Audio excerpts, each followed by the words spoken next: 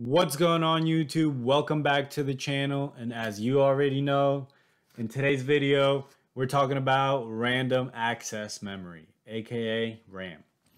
So I'm going to be upgrading my computer.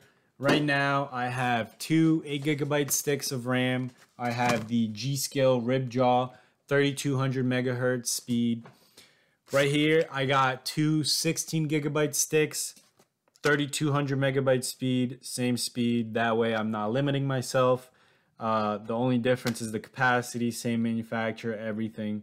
So these guys should work with what I already have with no issues. So let's get this guy on the bench and let's stick these in and let's start everything up.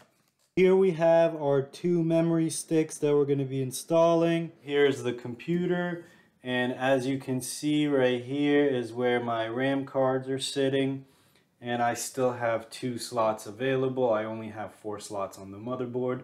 So this is where I'll be placing my two new RAM cards.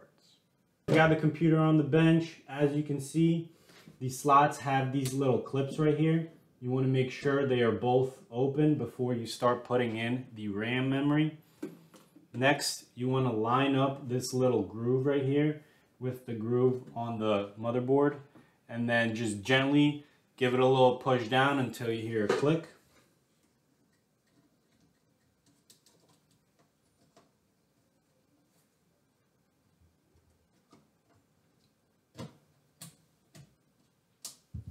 And that's it.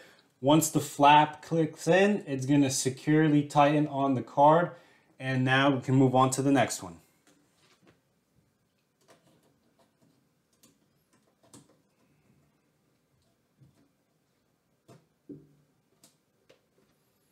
All right, guys, and that's it. It is as simple as that. If I can do it, you can do it. So get it done. Okay, guys, so I got you all in my head. Alright guys, so here's what we got. The RAM's in. I hooked everything up in the back. All we gotta do is flip the switch in the back for the power supply.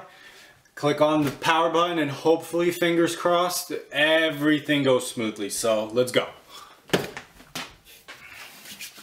3, 2, 1. Alright, we got lights. Do we have a boot screen? My boot screen usually comes up here since this is my screen number 1. So let's see what we have. Okay, we see Asus. This is good news. This is good news. Alright, so we got... There we go. That seems to be working fine. Now let's see if we actually got all of our memory here.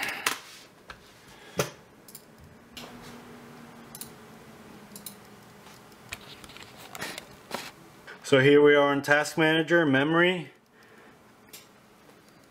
and we got all 48 gigs. So there we go, guys. It's that easy. Just put them in, make sure that they are the same latency, and make sure that they are the same manufacturer and speed. The capacity doesn't matter, and you shouldn't have any other problems. So thanks for watching. If you like the video, give me a thumbs up. If you want to see more videos like this, don't forget to subscribe, and I'll see you guys in the next one.